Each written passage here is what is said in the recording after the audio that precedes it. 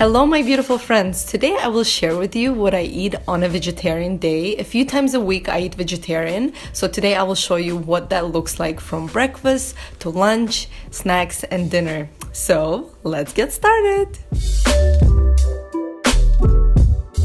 Today I'm gonna make one of my favorite breakfasts, and that's an acai bowl. So what I do is I buy frozen acai, and I get this at Whole Foods, but you can get it at any health food stores usually. And I'm just gonna defreeze this frozen acai first. If I'm pressed for time, what I do is I get some hot water into a bowl, and then I put my frozen acai into another bowl and put that bowl on top of the second bowl that has hot water in it. So this usually takes maybe 5 to 10 minutes to quickly defreeze the acai, the frozen acai.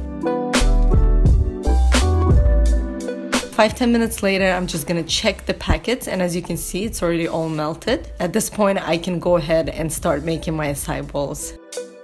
So I'm gonna transfer the frozen acai into the blender. As you can see, it's quite a dirty work, so you gotta be careful there. So I'm gonna transfer that first, and I'm using 3 of them, 3 packets for Alex and I. And then I'm gonna use about 2 or 3 bananas. Today my bananas are quite small, so I'm gonna use 3.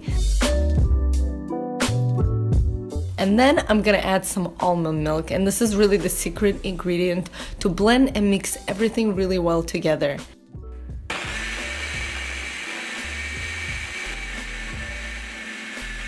Okay, so I'm just looking at it and I can see the consistency looks right. And then transfer the acai into bowls. It looks so good. I cannot wait to eat this. Alright, so the best part, of course, for a acai bowl is to be creative and decorate it with some fun design. So first I'm gonna lay out some sliced strawberries. Then I'm gonna add some blueberries.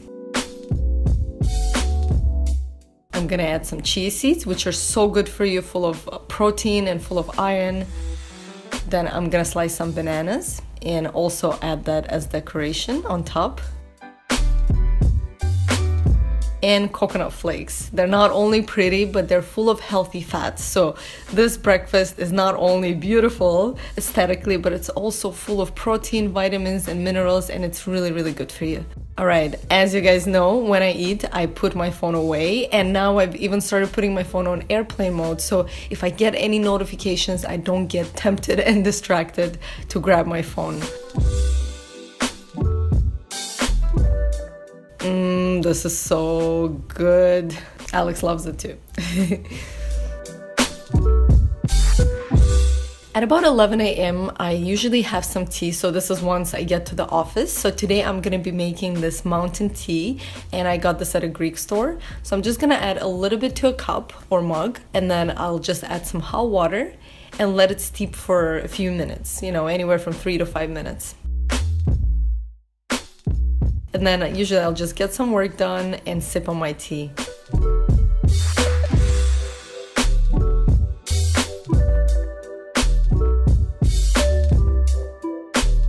So for today's lunch, I'm making some veggie wraps. I'm gonna slice some green peppers and some cucumbers. I'm gonna call this a very green wrap because, as you will see, everything that's in it is quite green. Then I'm gonna slice an avocado. So I slice everything really thinly because I want it to be quite fine and not very bulky inside of the wrap. As you will see, I'm gonna be using tacos to wrap everything. Next, I'm just gonna put a pan, and I'm gonna warm up the pan because I'm gonna warm up every single one of my taco wraps, and these are completely gluten-free. They're made out of organic corn, and I'm just gonna heat this up and then put the next one. In the meantime, I'm gonna use some hummus, and this is great, again, full of protein, such a great addition and a great way to use something creamy instead of mayonnaise. Then I'm gonna add some avocado that I already sliced. I'm gonna add some cucumbers, I'm gonna add some green peppers, and then I'm gonna add a little bit of alfalfa sprouts, which again are so good for you, very healthy and delicious. And then the best part also is cilantro that just adds a really nice flavor to this wrap. And I'm gonna make a few for myself and then a few for Alex.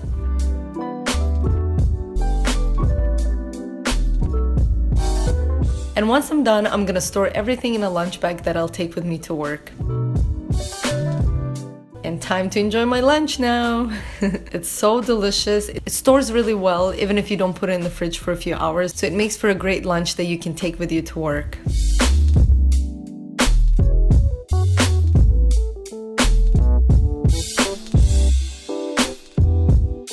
Now at about 4 p.m. I get hungry again and I feel like I need a bit of a recharge and some kind of a snack. So what I'm gonna have is a protein shake, which is really great, especially if I'm eating a vegetarian diet that day. So I wanna make sure that I get enough protein in my diet. And I'm using this really great protein shake from Sun Warrior, and I'm gonna mix it with some almond milk. So first I add almond milk to like a mixer cup. Then I'm gonna add a scoop of protein shake. And then close the lid and shake it really well so it all blends nicely together. And for a vegan protein shake, I would say it tastes quite nice. Alright, it's dinner time, and today I'm gonna make my favorite mushroom dish. So I'm gonna be using wild mushrooms. I'm gonna soak them in hot water. I'm gonna use several mushrooms, but wild mushrooms are just one type that I'll be using. So, oh, this smells so nice. If you like the smell of wild mushrooms, please make sure to leave me a comment because I absolutely love it so much. And then I'm also gonna make sweet potato mash. So I'm gonna start with taking a few sweet potatoes, I already washed them, and just peel them. And then I'm gonna boil some water in a pan, and then I'm going to slice the sweet potatoes into big chunks. So it doesn't need to be small slices, really big chunks are fine. In the meantime, I have some shiitake mushrooms as well that I'm gonna wipe with a cloth just to clean them up, because I never wash my mushrooms with water because they get too saggy or too soggy. Saggy and soggy. So yeah, one by one, I just wipe them to make sure the dirt is off or anything else that could be there. And then I'm gonna just start slicing them as well.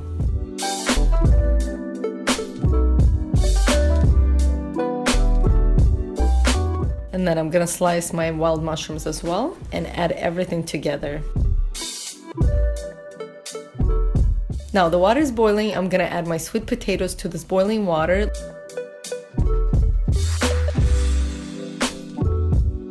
I'm also gonna season it with some sea salt and wait for everything to come to a boil. Once it comes to a boil, I'm just gonna reduce the heat and cover it with a lid and just wait for it to cook.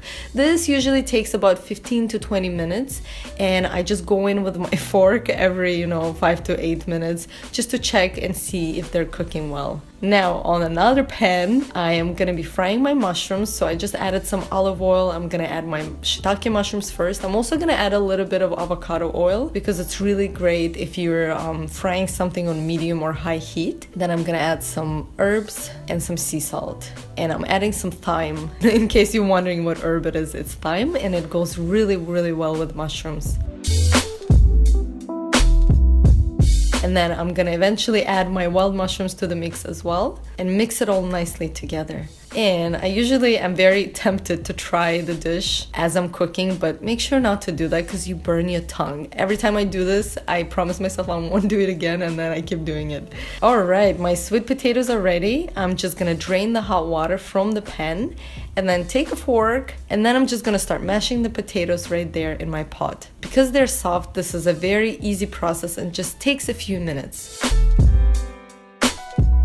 I'm gonna season it with some salt. And here's where you can add some grass-fed butter. If you eat butter, you can add olive oil, coconut oil, whatever it is that you eat, you can add it just to make sure it's more creamy. In the meantime, I'm also going to steam some green beans. So I'm just using the steamer attachment and just adding the green beans on top. And this usually takes a few minutes for the green beans to steam.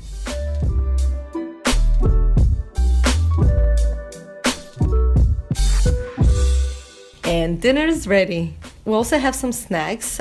We have cashews, again for additional protein because cashews are full of protein. And then we have this dolmadis that we got at a Greek store as well. And before we start eating, Alex and I just take a little moment to be mindful and say a little gratefulness prayer for what we have on our table. Okay, now we can start eating. What I've also been trying to do lately is slow down when I'm eating, because I tend to rush through my meals, and I just mindfully slow myself down, chew my food more slow, and make sure to also not drink with my food. I think that's very important, to just, when you're eating, just eat the food and drink water before, like half an hour before or after the meal. Dessert time! Today I'm gonna make one of my favorite recent desserts, and this is called roasted plums. I'm gonna start with just slicing the plums and decoring them, and I'm using this cute little tool that is perfect for decoring them. So I'm gonna do this for every single plum. Just remove the seed and create a little bit of space that I can use for putting raspberries inside. Now I'm gonna add raspberries on top of the plums and drizzle everything with delicious organic maple syrup from Canada. This is already so pretty. Okay, now I'm gonna put everything in the oven and bake it for about 15 to 20 minutes. Alright, the plums are ready. It smells absolutely divine. So I'm just gonna pull them out of the oven. Just look at that. Once I put everything on a plate, I just sprinkle it with some coconut flakes. It adds a really nice touch, and it's much healthier than sugar or anything else you would add. So it's evening time. We took some break after dinner, and now we're ready to enjoy our dessert. We don't have dessert every single day, but I thought today for this video I'll make something special to share with you guys. Time to dive into this beauty.